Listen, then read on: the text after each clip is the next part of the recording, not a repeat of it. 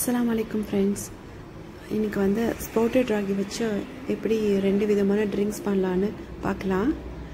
First வந்து ஒரு mixing ஜார்ல 2 டேபிள் ஸ்பூன் இல்லனா 3 டேபிள் ஸ்பூன் வரைக்கும் ராகி சேர்த்துக்கோங்க. கொஞ்சமா தண்ணி சேர்த்து நல்லா கிரைண்ட் பண்ணி வடிகட்டி எடுத்து வச்சுக்கோங்க. இது வந்து நீங்க ரெண்டு தடவை கூட நீங்க நல்லா கிரைண்ட் பண்ணிக்கலாம். ஏனா அதுல மில்க் இருக்கும். ரெண்டு தடவை நல்லா கிரைண்ட் பண்ணி மில்கை வந்து செப்பரேட்டா எடுத்து வச்சுக்கோங்க. இது வந்து நீங்க 6 month பேபிக்கு நம்ம ஃபர்ஸ்ட் ஃபுட் கொடுப்போம்ல அப்ப நீங்க கொடுக்கலாம். இது ரொம்பவே நல்லது, ரொம்ப ஹெல்தி கூட. இப்போ பாத்தீங்கன்னா நான் 2 டைம் கிரைண்ட் பண்ணி எடுத்துர்க்கேன். பாருங்க மில்க் ஜாஸ்தியா இருக்கும்.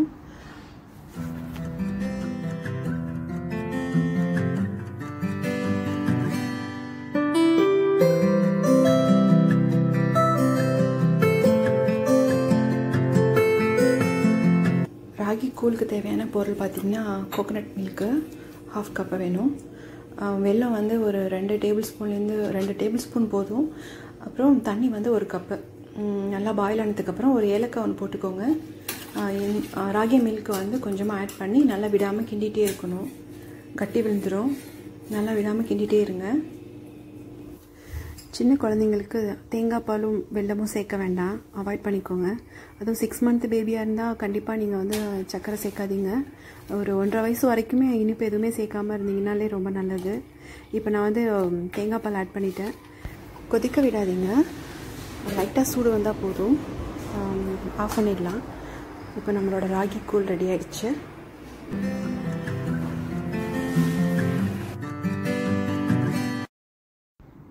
அடுத்ததா ராகி கோகனட் மில்க் ஷேக் எப்படி பண்ணுறதுன்னு பார்க்கலாம்.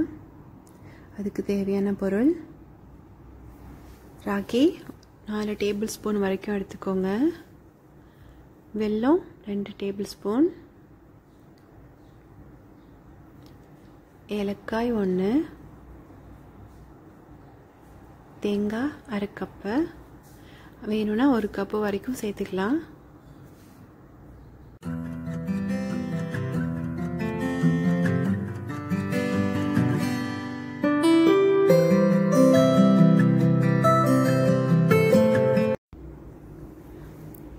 ஒரு கப் தண்ணி எடுத்துக்கோங்க. கொஞ்சம் வெது வெதுப்பாக இருக்கணும். பிளெண்ட் பண்ணிக்கோங்க.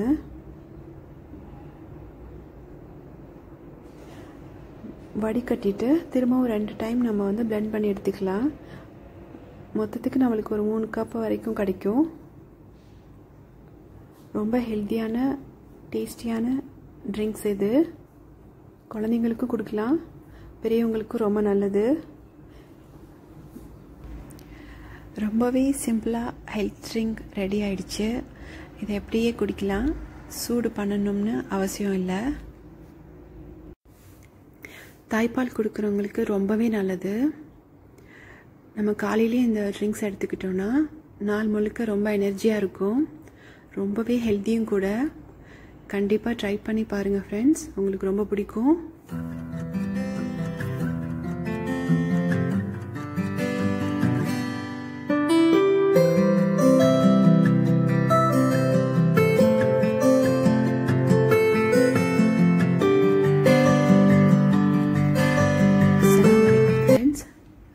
இன்னைக்கு சின்ன பசங்களுக்கான ஹெல்த்தி ஸ்நாக்ஸ் எப்படி பண்ணுறதுன்னு பார்க்கலாம். உளுந்து கொஞ்சமாக எடுத்து ஊற வச்சுக்கோங்க. 1 கப் அளவுக்கு எடுத்து ஊற வச்சுக்கோங்க. நம்ம வடைக்கெல்லாம் மாவு அரைப்போம் இல்லையா, அந்த மாதிரி கொஞ்சம் கொஞ்சமாக தண்ணி விட்டு நல்லா கெட்டியாக அரைச்சி வச்சுக்கோங்க. ஒரு பிஞ்ச் அளவுக்கு சால்ட்டு போட்டுக்கோங்க. வடை மாவு பதத்துக்கு இருக்கணும்.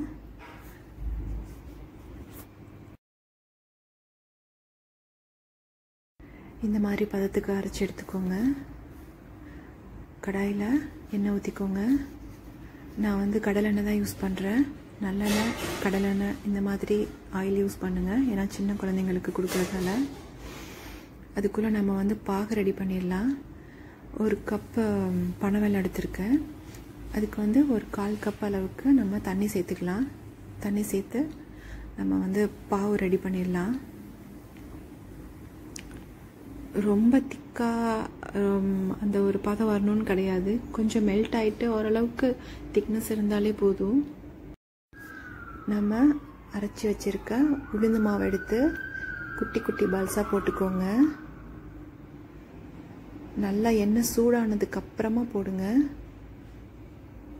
அதுக்கப்புறம் லோ ஃப்ளேமில் வச்சுக்கோங்க.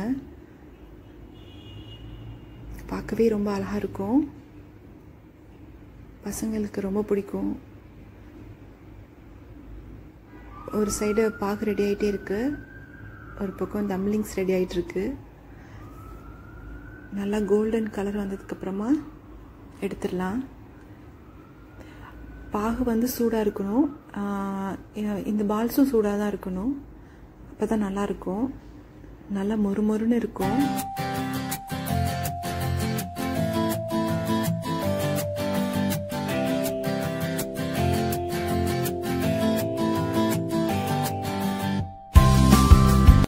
இது பசங்களுக்கு ரொம்பவே ஹெல்த்தியாகவும் டேஸ்டியாகவும் இருக்கும்.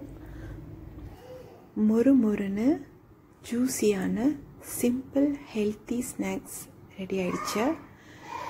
ஃப்ரெண்ட்ஸ், நீங்களும் உங்கள் வீட்டில் ட்ரை பண்ணி பாருங்கள். எப்படி இருக்குன்னு கமெண்ட்ஸில் சொல்லுங்கள். பிடிச்சிருந்தால் லைக் பண்ணுங்கள், சப்ஸ்கிரைப் பண்ணுங்கள்.